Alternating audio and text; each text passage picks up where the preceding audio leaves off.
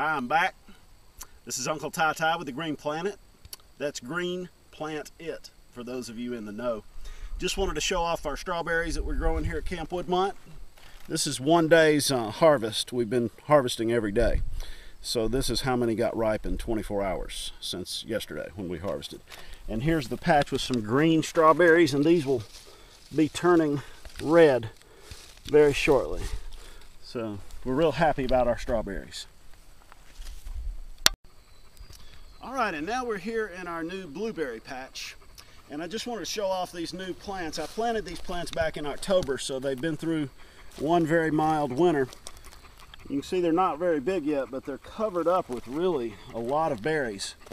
So hopefully we'll get a good harvest. There's 7 plants in this one patch with some inflatable snakes, supposedly to help keep away birds.